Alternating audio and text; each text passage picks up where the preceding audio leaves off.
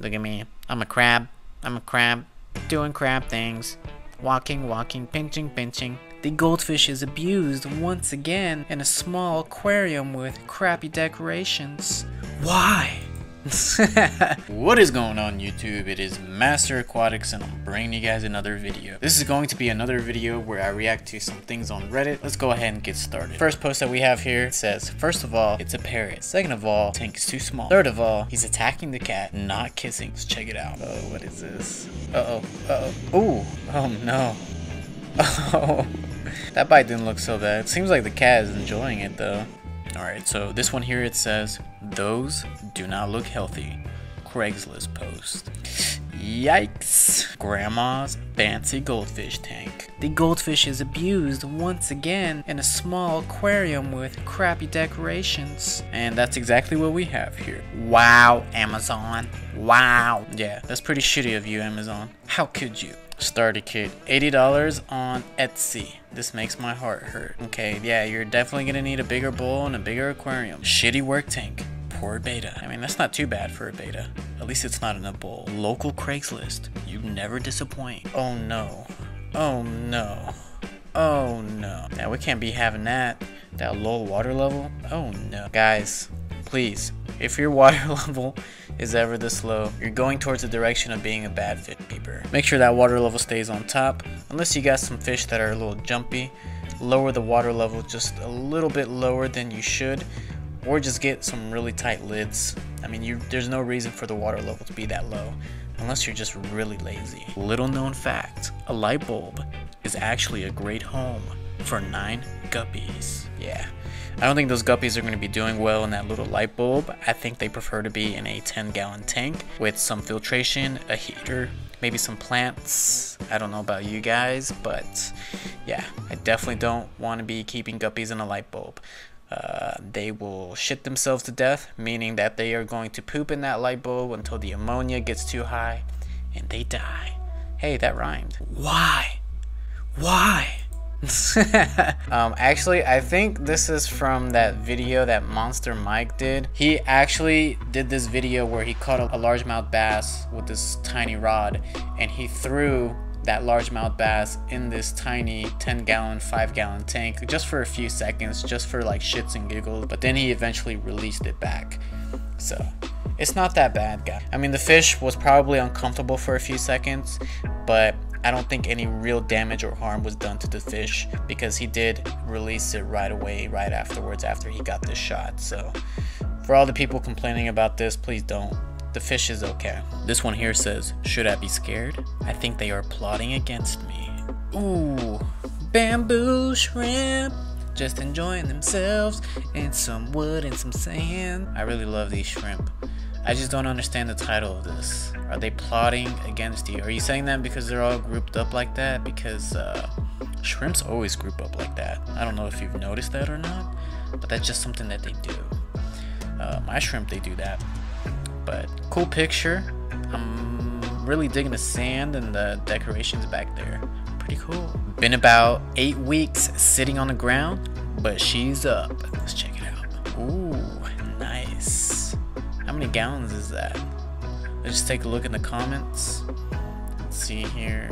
So it's 8 by 3 by 2 for 360 gallons. It looks like they're gonna have a golden redtail arowana ready to move into it pretty soon. So this is pretty much a king of DIY fish tank, and he's gonna be having some stingrays and arowanas in there. That's the vibe that I'm getting from it, is a king of DIY vibe for sure. It looks great. He probably followed a king of DIY tutorial to build that too. I just can't wait till they finish it and finalize it so you can see how it actually looks like with live stockings in there. 1 year update, survived a move and BGA outbreak. Nice. So for BGA, I'm going to assume black something algae, bearded grass algae outbreak. That's what it was. I know with planted tanks like this, battling algae is one of the biggest battles and one of the biggest issues. Even with CO2 and all that stuff, if you don't have all of that synchronized properly and everything the way it should be, you're going to be battling algae. I've battled algae a few times before and it's tough, and I hated it. I hate when algae just overgrows and takes over your tank.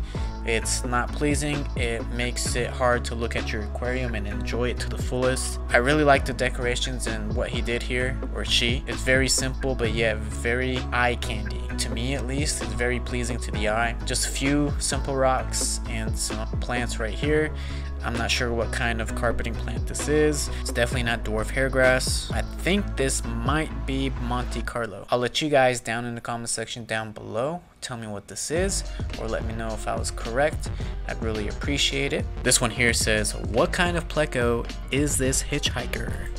Let's go ahead and check this out. I wouldn't be able to tell you what kind of pleco this is, but what is up with this photo? It's just very blurry. It doesn't even look like this pleco is in water. Why do you have this pleco out of water? And why did you take the picture like this? Looks like some sort of exotic pleco. It's definitely not the common pleco, that's for sure. It has a red tail and it has some red and some leopard pattern to it. Looks really neat. I'll let the experts that are viewing this video right now leave a comment down below to explain what this is. If I got a hitchhiker like that, I'd be happy. That's a free fish for me. Free fish equals happy me. This one here says, trying to photograph my new rams. Photobombed by Pleco Bro. Yup, that's definitely a photobomb. I can't tell you how many times I try to record and take pictures of my fish, and then you have these other fish who are just camera hogs, especially angelfish, and they just get in the way and they're just like, the real star is over here, you need to take a picture of me. This one here says, hatched from an egg. They grow up so fast. Snails.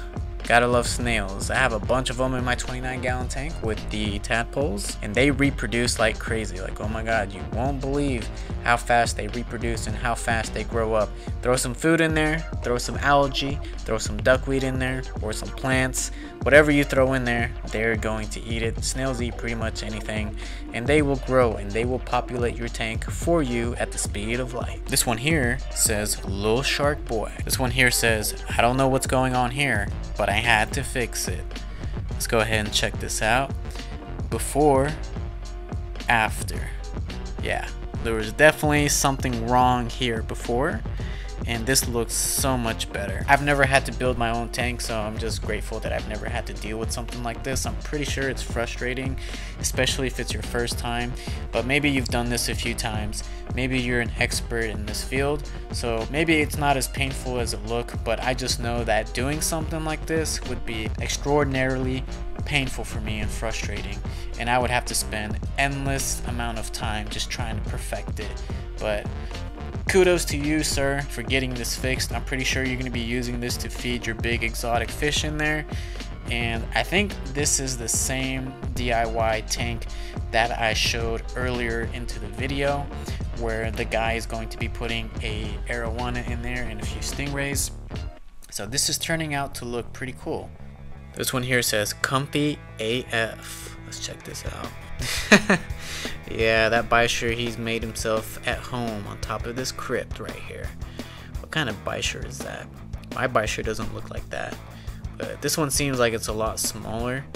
I had no idea that they were not plant eaters. Now I'm thinking maybe I should re-aquascape my tank with the Bisher in it and maybe just put in a few plants in there for him to enjoy.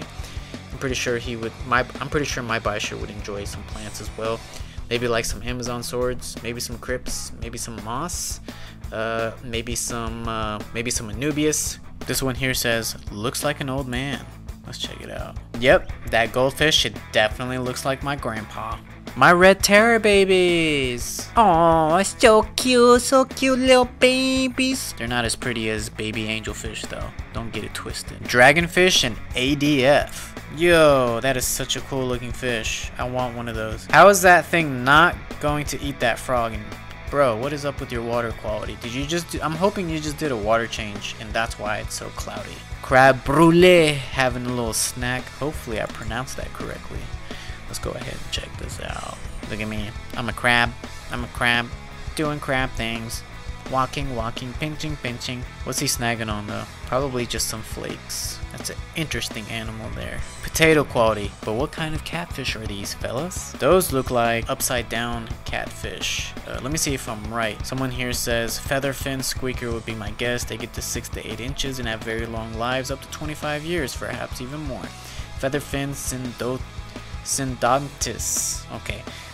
Maybe I was wrong, so disregard what I just said. This one here says, our local fish store just finished this gorgeous new display tank. Let's go ahead and check it out. Whoa, okay, that must have taken a lot of time to perfect. I can only imagine all the hard work and effort that went into making this.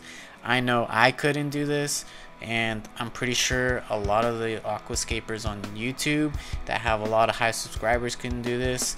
But that wood, that plant, that substrate, that little decoration in the left corner right there is absolutely stunning and amazing. And to top it all off, we have a beautiful painting up here of some saltwater fish. Although you should replace that with a painting of some freshwater fish, and this would look complete. And then it looks like we got some danios in there, and why no guppies? Why no other fancier fish in there? But I guess danios could work. Maybe they're cycling the tank. You could use danios to cycle a fish tank. They're pretty hardy fish, but nonetheless, everything in there just looks spectacular. I love it. It's beautiful. I think one day, I'm hoping one day I can have a tank like this. I know I say that a lot. The more I put that out there, the more it's going to come back and turn into reality. That's the law of attraction, guys.